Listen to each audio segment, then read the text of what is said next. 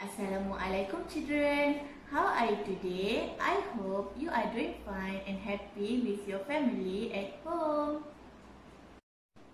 Today's hafazan is Surah Al-Balad. Don't forget to memorize with your parent at home.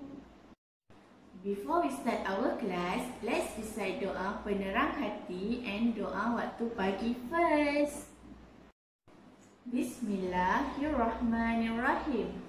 Allahumma aftah alaina hikmataka wa anshur alaina min khazaini rahmatika ya arhamar rahimin. Rabbi shrah li sadri wa yassir li amri wahlul 'uqdatam min lisani yafqahu qawli. Amin.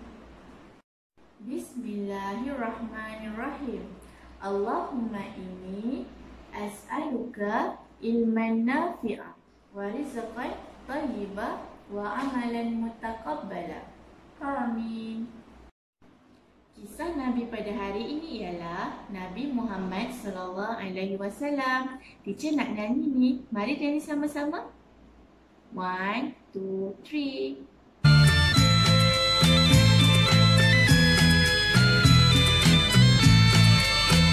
Tercipta satu lembaran sejarah di tanah suci kota Mekah.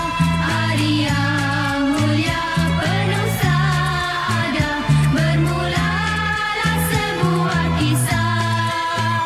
Malam isi subuh yang indah, 12 Rabiul Awal yang cerah. 20 April tahun gajah, lahirlah zuriat yang saadah. Abdullah nama bapanya, Siti Aminah ibunya. Riang gembira menyambutnya, lahirnya putra yang utama. Muhammad nama diberi, gelaran yang terpuji. Nikmat ilahi sama disyukuri, terima putra yang berbakti. Keadaan yatim anak mulia, lahirnya bawa cahaya. Alam derita jadi gembira, terima junjungan mulia. Okay, today before we start our lesson, let's do revision about number first. This is number 1. 1. This is number 2. 1, 2. This is number 3. 1, 2, 3. This is number 4. 1, 2, 3, 4. And this is number 5. 1, 2, 3, 4, 5. Okay children, today we need to use nursery program books number 2.